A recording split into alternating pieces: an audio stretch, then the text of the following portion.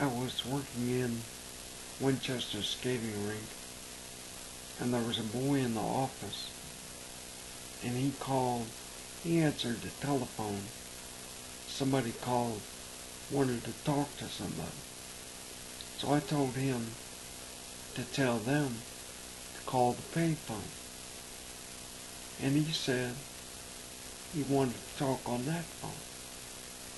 So I told him, tell him you're not going to do it. And he did. The guy said he's coming up here to get you. So that was my skate room boy. Well, when he come up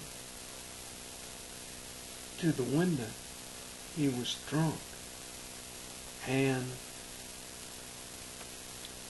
some of the other guys had gathered in the office. And I called the cops. But that drunk kept saying he's going to get this other boy. Well, then that drunk, I leaned my mouth up to the window to tell him something, and he took his finger and he poked me right in the lip, and I held my temper.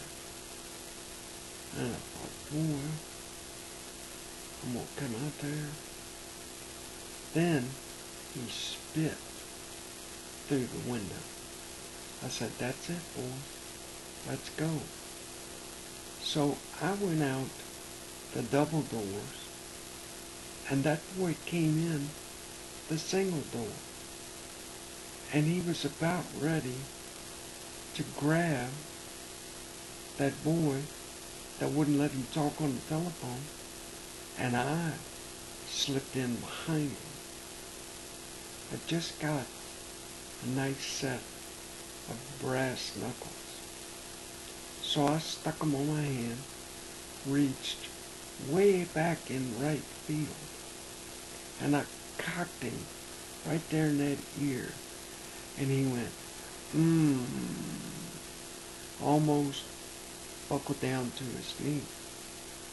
Well, I slipped them back in my pocket, and the guys that saw me do it didn't see them knuckles, and they said, man, you better not mess with Bill. That guy can kick like a mule. So then Smokey come up there and started dancing with him. Well, I slipped back in the office. Smokey's punching him in the face. About that time, his girlfriend come up, screaming, hollering. They finally dragged him out before the cops come. When he was going out, he looked at me and he said, give me some more of that. And I said, no, son, you don't want no more of that. Can you imagine what his ear felt like when he woke up the next morning? That's called